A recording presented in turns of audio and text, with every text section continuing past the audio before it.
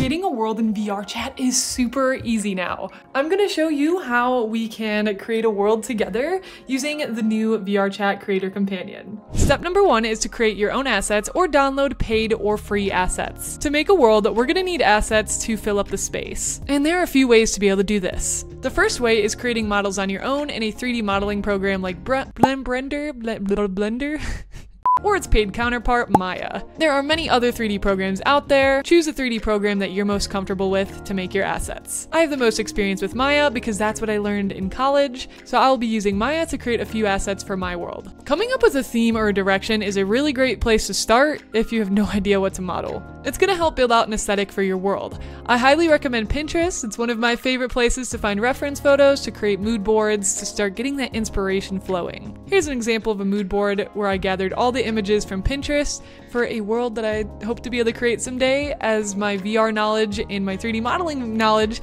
continue to grow and come together. For now, I'm gonna use a medieval house that I made back in an introduction to Maya class, as well as a well that I made. A well. As well as a well.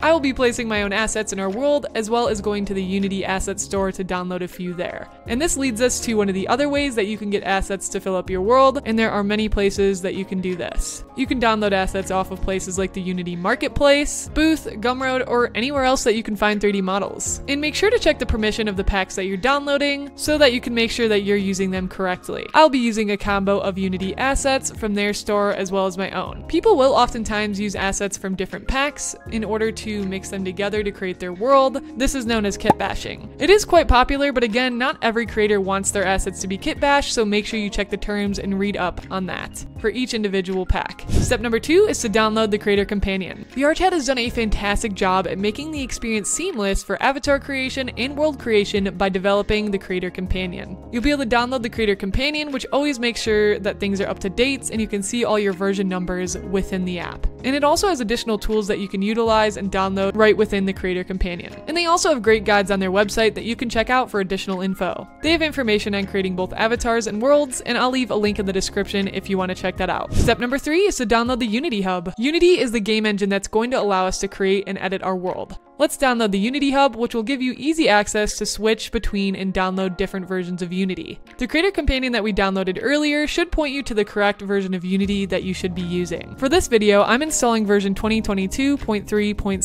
F1. Step number 4 is to create a new world project in the Creator Companion. Select Projects, create a new project, and select Unity 2022 World Project. You can name the project whatever works for you. I like to name mine after the first word that comes to mind, so let's see, bread. Just kidding, definitely name it something that makes sense. Or don't. Once your project is open, log into the VRChat SDK and you should see a base world prepared in the hierarchy to the left.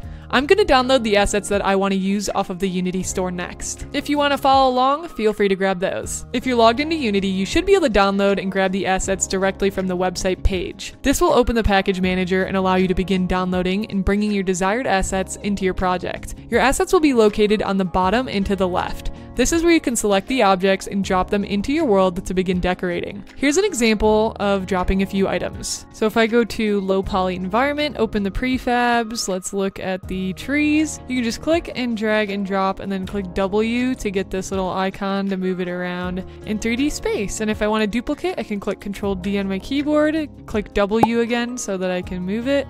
And there we go. If I want a few other assets, we can go scroll down, go to low poly village, prefabs, modular, here's the bridge. Then you could drop, for instance, that in. There we go. And a few other notes worth mentioning is try to tell stories in your world as much as you can. So for example, I have this stone straight up while this one is knocked over, indicating that maybe some type of destruction or somebody came in and knocked the stone over. Maybe this building has been here for a really long time. And another example I have, I'm just going to click on this fence back here and click F to frame it to bring me back here. And if we look here, this fence is broken and then this one is broken and fallen over. So again, indicating that maybe somebody came in through the back. And adding these little details and stories around your map is really going to make it feel that much more enchanting. If you're bringing in your own assets, First, you'll export the model as an FBX out of your modeling program, import that FBX into Unity. You'll have to go ahead and drag and drop it into the scene, and import the textures as well. I use Substance Painter for my textures and actually followed the tutorial for getting the right textures exported from there. Once the FBX and textures are in Unity, create new materials and attach your textures to those materials to their correct piece. I usually start by right-clicking and creating a new folder, and I'll call that the name of whatever object I'm adding of mine. So I did medieval house over here, but I just have a new one right there. I'm gonna double click in there, right click on the blank space, create, and then we'll do material, and then you can name that material. I'll just call it test. And over here, everything will appear in the inspector, which is where you're gonna drag your textures. And each of your textures will have a name when you click it. So if I click on one of my textures, we're gonna see that it says albedo here. And as we know, if we click on a material, so I'll usually click this little lock icon up here to keep this up so that it doesn't switch. And when I go back to my assets folder and go into my textures, I can go ahead and click on this and then drag it into the albedo and let go. And that will add the texture to the space. And once you have your material fully filled out, you're going to click it and drag it to where it belongs in the scenes. So this was the roof, for example, so go ahead and just drop it there, and now you can see that's the roof. And don't forget to set your spawn point by moving this piece in the position you want the player to spawn. This is where the users are going to appear when they first join your world. Step number 5 is build and publish your world. Open the VRChat SDK, give your world a name and a description, and make sure to select any content warnings that apply to your world as well. Like mine is obviously mega scary. Better check that box. Just kidding. How scary can blossom trees really? Ah!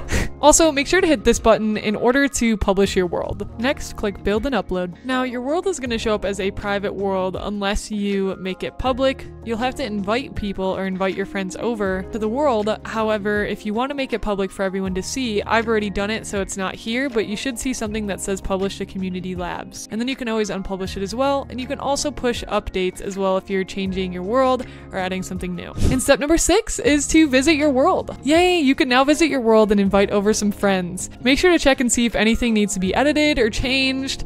Like for example, the well is floating. I need to fix that for sure. A world can look one way while in Unity, but seeing it in VR, it might give you a few ideas on how to make it more VR friendly and immersive. And a big piece of something that I remembered when I first started was I placed one of my own VRChat models into the scene to make sure that the scale was correct, because you want to have a scale for how tall maybe a humanoid person is, so that you're not making everything way too big or way too small, so that when you get into VR, the scale is off. Like the house is way too huge or way too tiny. That's pretty important. And I'd love to see the worlds that you've worked on, so please leave a comment below linking me out to the VRChat world that you've made. Are you interested in learning how to create your own avatars next? Check out this video for a guide on how to upload your own avatars to VRChat.